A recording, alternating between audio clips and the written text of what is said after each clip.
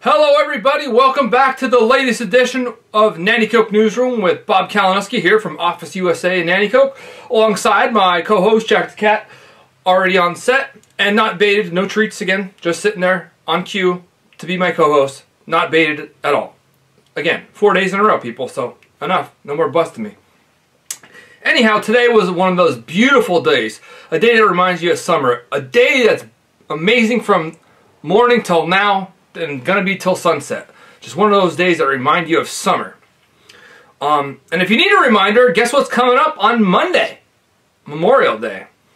So Easter snuck up on us. I don't think some people forgot it was like right here, about to happen within a day or two. Same thing with another fine American holiday, Cinco de Mayo. It came and went, and we almost forgot that it came. Some people didn't even know until the 5th. So this is your warning. Memorial Day is Monday. And maybe there's going to be less gatherings this year, maybe not as many cookouts and stuff, but the day is still no less meaningful just because we're quarantined. And if you have nothing to do, and if you've never done it before, Memorial Day is a great day to go walk through a cemetery and reflect and look at some of the people who served our nation, who lost their lives in defense of this great nation. Yesterday's show was about my little trek through a cemetery with the Boy Scouts, and I ended up finding myself at a cemetery again today for an upcoming Memorial Day story. We'll just say I met with a mother, a Gold Star mother, and two of her daughters. They spoke about losing a loved one in a conflict, a war, more than a decade ago, and what this Memorial Day under quarantine means to them. So look out for that in the next couple of days in the Citizen's Voice. And there were some more remembrances going on today. You might have saw the obituary of the paper for the young man, Jake Bush, who died in the car crash in Dallas, the 2019 Wyoming area grad, Jake Bush. Today, but they didn't have any calling hours or funeral information in the obituaries, like none really have anymore right now, because a lot of things are doing, having private ceremonies or very small ceremonies or very small wakes. There was a lot of young men and women who were definitely seen going in and out of the funeral home today. So, the family got to see how much Jake was loved, despite what's going on with quarantine. I don't think, if that was my best friend, I would certainly want to make sure I'm sending that person out in style, with the love and support that they deserve, even with quarantine going on. I mean, I don't know how you could deprive the kids the right of walking in that funeral home, and they didn't. They streamed in and streamed out. I think everyone tried to be social distant, and but they wanted to be there to say a final farewell to their friend. At one point, there was a Pennsylvania State Police cruiser parked outside the funeral home. I think that was a personal friend of the family who came to pay his respects. But that was very fitting because this young man wanted to be a state trooper, and state police were there at his wake, at least for a little while. So, the big news of the day in the paper. Booze to go. Mixed alcoholic drinks to go from your favorite neighborhood bar.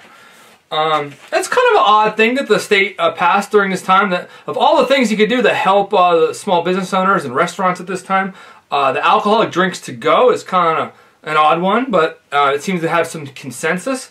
I'm wondering, is it a great idea? I think I read Denise's story today in the Citizen's Voice, how, well, even though you get it to go, it has to have like a secured lid, and there has to be a secured thing over the straw hole, and it has to be in the back seat, and it can't be near a passenger. Like, I don't know, once it leaves that bar's hands to the customer's hands, I don't know how many people are going to be throwing it in the back seat. I guarantee it's going right in the cup holder. I'm not saying they're going to drink it. Another thing is it economical? You could go buy the liquor stores are open right now, and even in Denise's stories, one bar owner said, "I wish they would have did this while the liquor stores were closed indefinitely, because now you can just get your own bottle of liquor at home. It's going to be cheaper than what your neighborhood bar is going to charge." But maybe some of you want to support your neighborhood bar, and maybe some of the neighborhood bars make drinks way better than you can. So no judgment here. I know the R Bar in Nanticoke, Newport, said they are going to be doing it, and I know that they have a loyal following, so I'm sure they're going to be slinging a lot of booze to go. Especially Bloody Marys. I think that's what they promoted today. So an update on Sophie. Yesterday we started a trend on Facebook. Where is Sophie? Hashtag. During my trip to the cemetery yesterday, I saw a lady who, you know, her tombstone was there, the Baldigo tombstone, and it said Sophie 1910 hyphen and nothing after it. Then we found out last night through a lot of research, Frank, the person next to her, was the husband. So Frank died in 1955. Sophie didn't say anything, so there's only two other options. Sophie was buried there and they never fixed, or three. Sophie was buried there and they didn't put a date in. Sophie is still alive at age 110, or Sophie's buried somewhere else. So through a lot of research, we found out Sophie remarried after Frank died in 1955. Sophie's new husband died in 1970, and then was buried in Nanticoke Cemetery, which is the cemetery right next door to the one where her plot was to be. And then Sophie died in 2001, a couple days before 9/11, and she was buried in the next to her second husband in Nanticoke Cemetery. So I guess that's why they never etched in the tombstone. I think it's St. Mary's or St. Stanislaus Cemetery, because she's not buried there, but she still has a tombstone there. So Jack the Cat feature today, very quick. As soon as I rolled over on my stomach today, we heard this before, but this one's a good picture of it.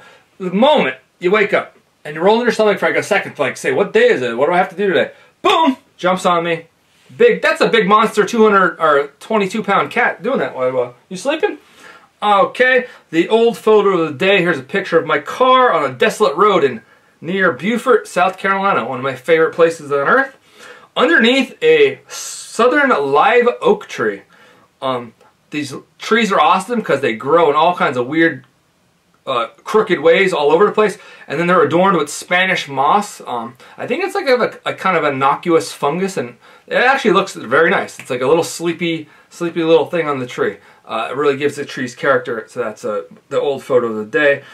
The laugh, smile, and cry feature of the day is a smile because I got mail today again. I like getting packages, so that made me smile. But this one I know who it's from, and I'm sure it's going to be very respectful and stuff because it's from my good friend, Lieutenant Colonel James Harvey from Colorado, one of the famous Tuskegee Airmen of World War II.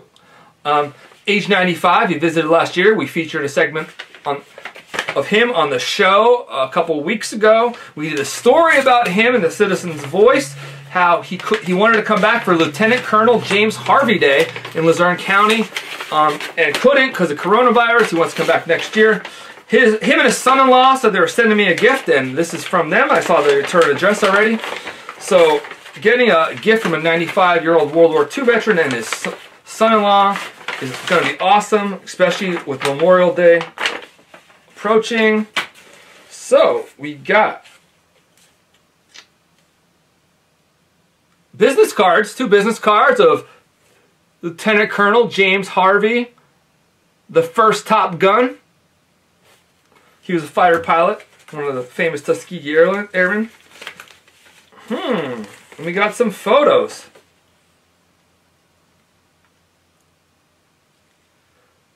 Bob, wishing you the best. Autograph photo of a Citizen's Voice photo, an autograph photo of Lieutenant Colonel James Harvey, wishing me the best, first Top Gun. That's from his visit last year. Autograph photo from a hero. That is pretty awesome. Bob, wishing you the best. Another photo. Bob, thank you. Another photo. Thank you, Bob. Lieutenant Colonel Harvey again. Just some autograph photos I'll never forget. He's kind of a big deal. Like, he has his own brochure and all of his accomplishments. And I think this is the big one.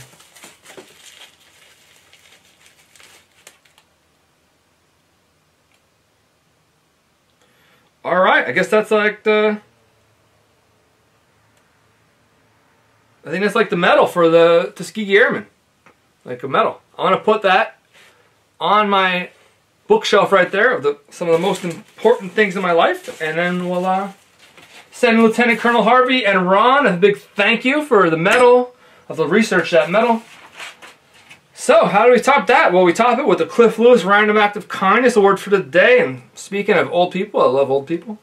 A young lady there turned 102 years old today, or where?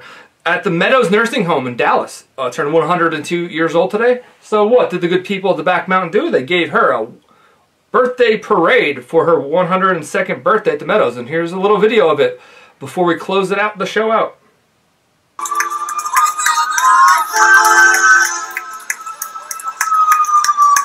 Oh look at the kids.